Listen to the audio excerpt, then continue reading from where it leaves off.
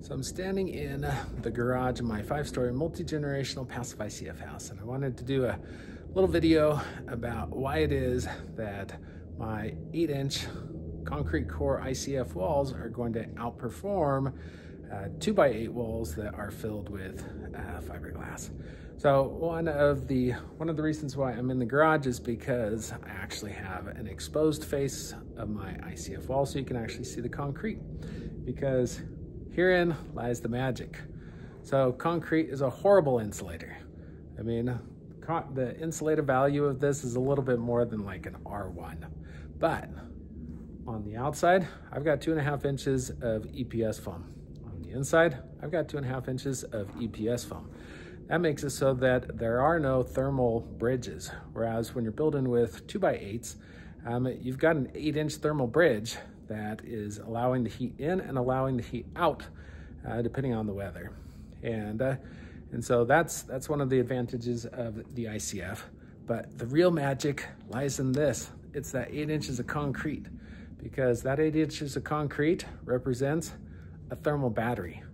So basically, I have a free battery that is inside my walls, especially during the winter time, but it acts in reverse during the summertime. So let me explain.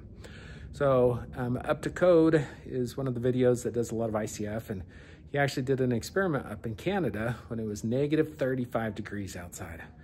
And he shut off all the heat to the office building, the ICF office building that they built. It was 70 degrees Fahrenheit, negative 35 degrees Fahrenheit outside. Came back 2 days later, it dropped from 70 down to 50 degrees. So 20-degree drop over 2 days because of the thermal battery effect of that concrete core. Now, I think he was only doing a 6-inch concrete core, so my 8-inch concrete core is going to store even more heat during the winter to help with this whole process of keeping my walls more insulated. But at the end of the day, it's all about performance. So it isn't necessarily about what's on paper. So yes, on paper, the 8-inch walls are going to have like an R30 some odd. But in terms of performance, they've got a thermal bridge every 16 to 24 inches, depending on if they're doing advanced framing. And they also only have the insulation in between, which on paper is, in the R30 range. My on paper is only in the R20 some odd range, R21 or 22, depending on how much credit they give me for the concrete. But it's how well does it perform is what really matters at the end of the day. Because when you're on the inside of the house, you don't want to be dealing with draftiness, which ICF walls, just without even trying, there are people who are getting a blower door score test of like 0.6, 0.7, and that's almost, well, that is passive house standards, and that's without trying.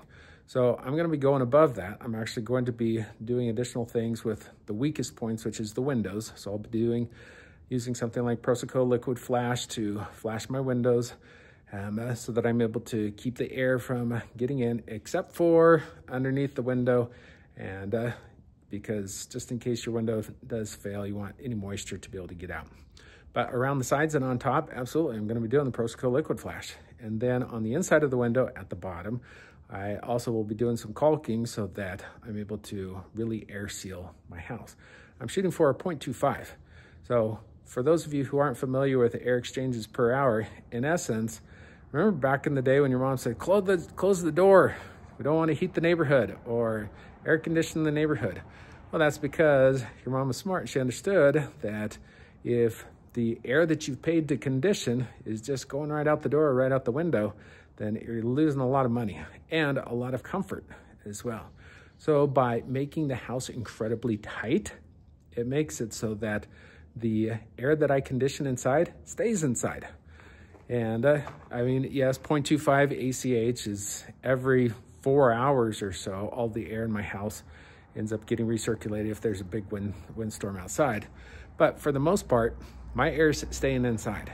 So what am I going to do to make it so that we're not breathing high levels of CO2 and high levels of VOC and basically sick house syndrome? Well, I'm going to have a heat recovery ventilator system. And my heat recovery ventilator system is over 90% efficient. So practically, that means that the air that I have inside, I'm going to be pushing out, so taking all the air inside a number of times. I think it's like once every 3 hours, all the air gets replaced. So it pushes all that stale air out, and the incoming air, it tempers it. So the heat in the winter transfers over to the incoming air at about 90% efficiency. So if it's 72 degrees inside, then that incoming air, even though it's 10 degrees, it'll get heated up to like 66, 68. And for me to then condition that air and bring it back up to 72, that doesn't cost much money at all. Compared to if you have traditional homes, like the ones over my shoulders across the street, their ACH, the new one is probably a 3 ACH versus the old one right there. Yeah, that's probably in the 15 to 20 ACH range. And so they're having to condition a lot of the air during the summer and during the winter. Whereas when you build ICF, I mean, blow on that concrete. You're not blowing anything through the concrete. Yes, I had to do 5 lifts, so I have 5 cold joints. But in addition, I'm also going to be putting a polymer paint, basically a rubber paint on the outside, which will help to also seal up everything. Down underneath my crawl space, because you can also get air. I've built on rubble rock, so you can actually get air coming up through the crawl space floor.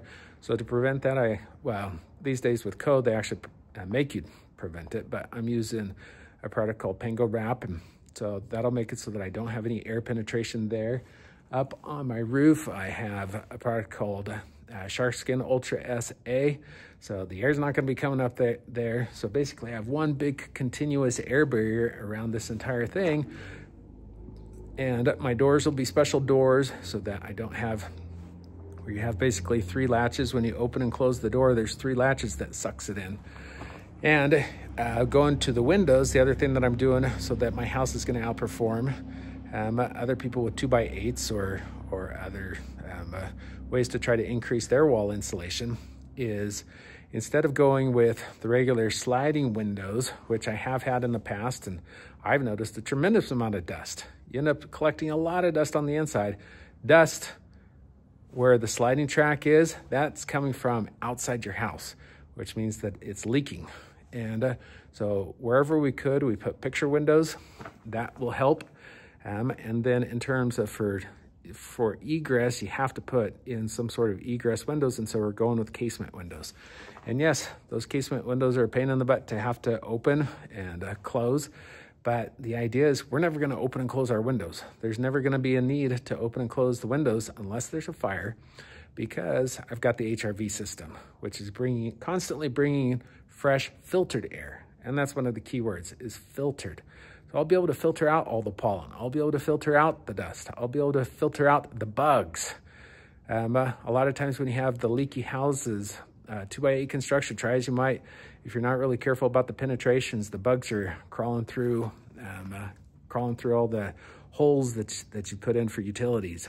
And then also, if there is any wildfires, then I can just throw in a carbon filter. Filters out this carbon smoke smell. So that's another one of the benefits of doing this. And it also allows me to overpressurize just a titch the inside of the house.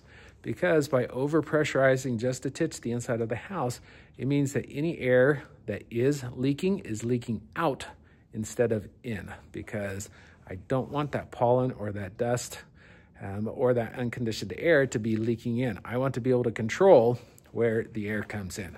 So kind of like the mouth, your mouth is actually just created for speaking and for eating.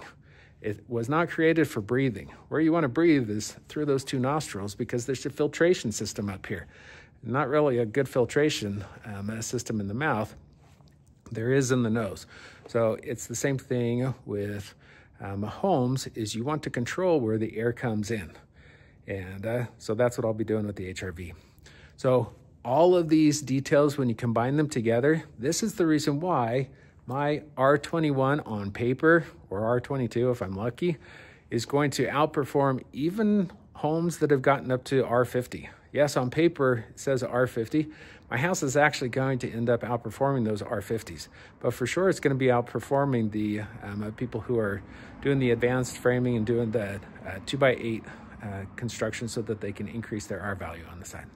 So anyways, just thought I'd shoot this little video to help you understand some of the basic building science principles in terms of why the sacrifice that I made to build with ICF is going to be paying off for my family for the next 500 years, because this is going to be a legacy home. This home's going to be sticking around in the family for many, many, many generations to come. And so hopefully they'll appreciate the DIY sacrifice that I made to build a house that is comfortable, that is energy efficient, and that one is just a joy to live in for decades to come. So if you want to follow along on this crazy journey as I DIY build this thing, be sure to like and subscribe. And otherwise, thanks for watching.